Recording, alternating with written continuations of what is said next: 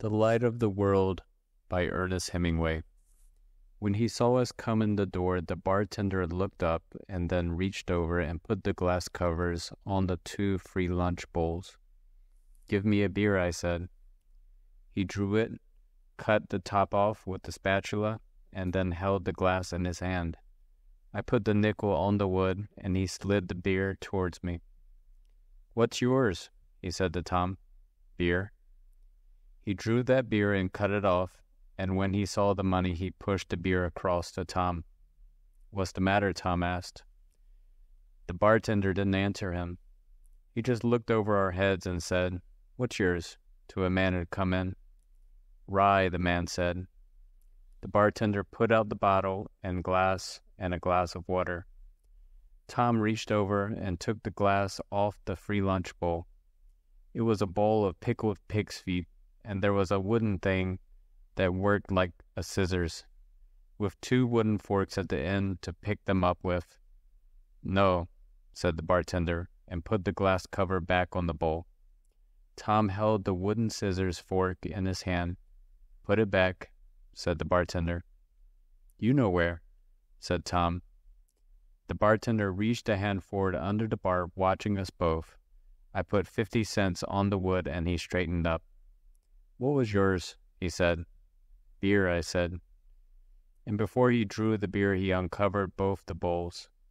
"You goddamn pig's feet stink," Tom said, and spit what he had in his mouth on the floor. The bartender didn't say anything. The man who had drunk the rye paid and went out without looking back. "You stink yourself," the bartender said. "All you punks stink." "Hey, we're punks," Tommy said to me. "Listen," I said. "Let's get out." "You punks clear the hell out of here," the bartender said. "I said we're going out," I said. "It wasn't your idea." "We'll be back," Tommy said. "No, you won't," the bartender told him. "Tell him how wrong he is." Tom turned to me. "Come on," I said. Outside it was good and dark. "What the hell kind of place is this?" Tommy said. "I don't know," I said. "Let's go down to the station." We'd come into that town at one end, and we were going out the other. It smelled of hides and tan bark and the big piles of sawdust. It was getting dark, and we had come in, and now it was dark and cold, and the puddles of water in the road were freezing at the edges. Down at the station, there were 5 whores waiting at the train to come in, and 6 white men and 4 Indians. It was crowded and hot from the stove and full of stale smoke. As we came in, nobody was talking, and the ticket window was down. "Shut the door, can't you?" somebody said.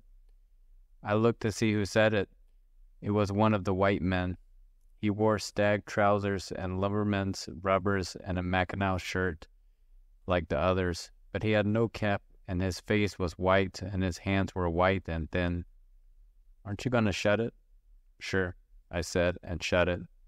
"Thank you," he said. One of the other men snickered.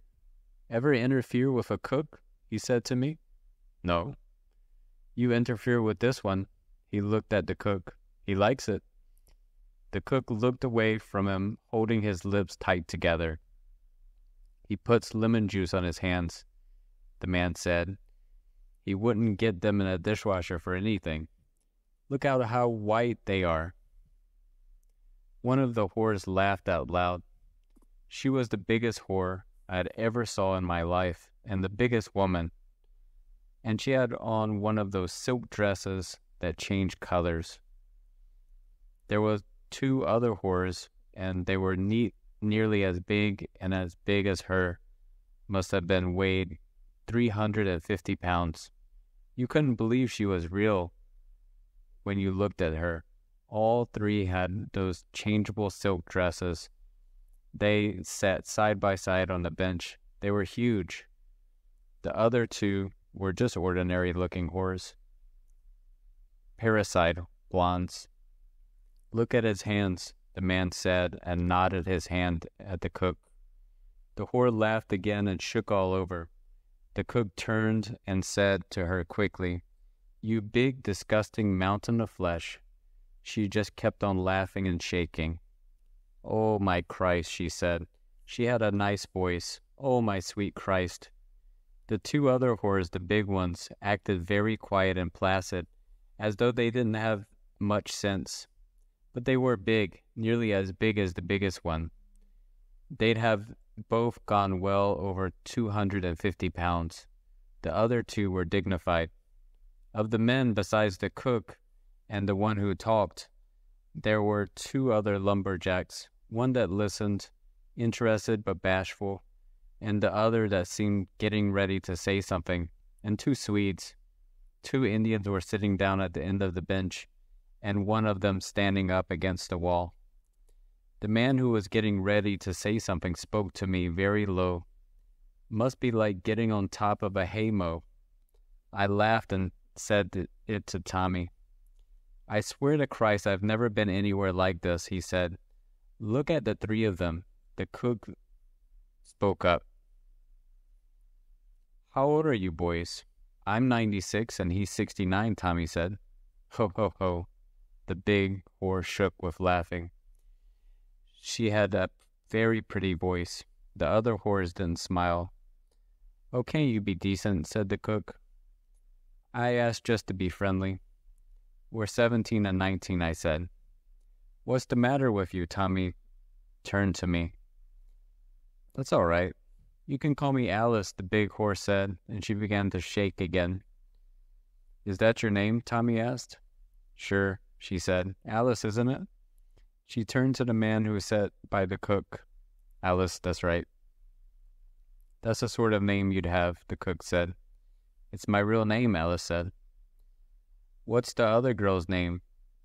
Tom asked. "Hazel and Ethel," Alice said. Hazel and Ethel smiled. They weren't very bright. "What's your name?" I said to one of the blondes. "Frances," she said. "Frances what?" "Frances Wilson. What's it to you?" "What's yours?" I asked the other one. "Oh, don't be fresh," she said. "He just wants us to all be friends," the man who talked said. "Don't you want to be friends?" "No," the peroxide one said. "Not with you. She's just a spitfire," the man said. "A regular little spitfire." The one blonde looked at the other and shook her head. "Goddamn mossbacks," she said. Alice commenced to laugh again and shake all over. "There's nothing funny," the cook said. "You all laugh, but nothing's funny. You two lads, where are you bound for? Where are you going yourself?" Tom asked him. "I want to go to Cadillac," the cook said. "Have you ever been there? My sister lives there." "He's a sister himself," the man in the stag trousers said.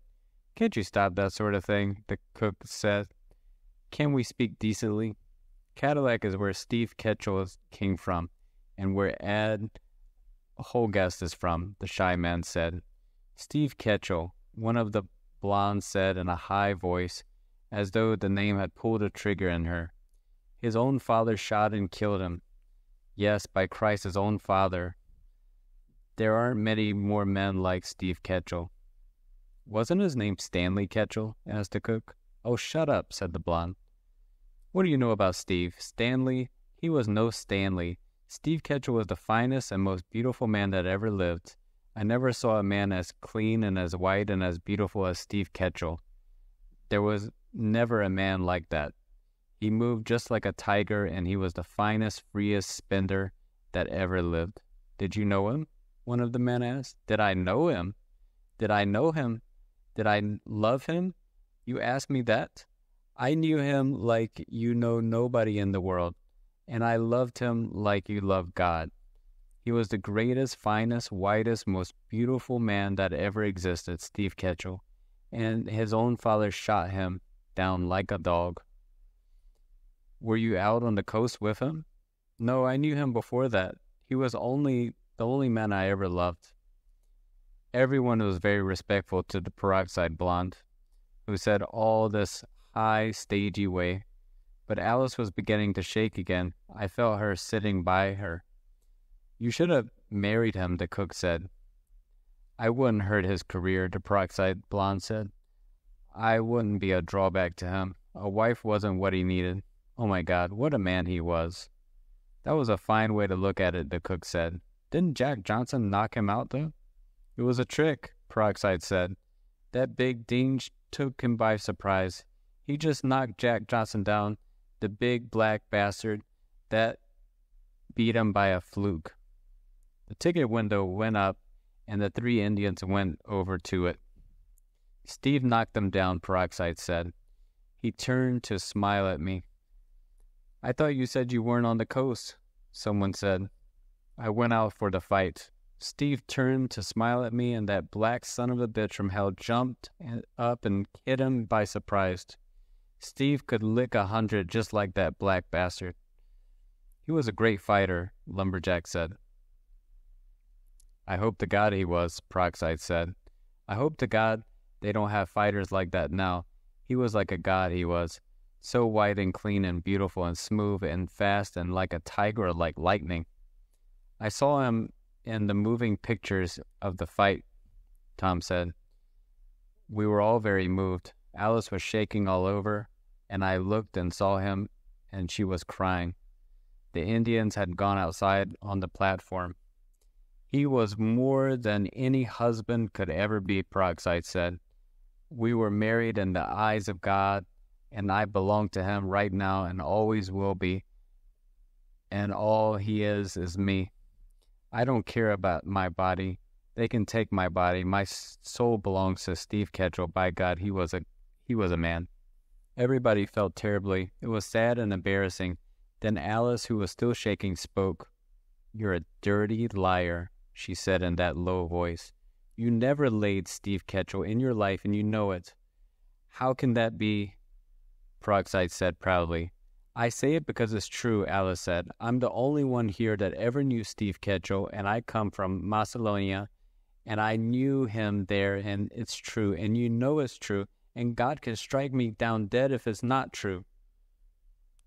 He can strike me down too, Peroxide said. This is true, true, true, and you know it.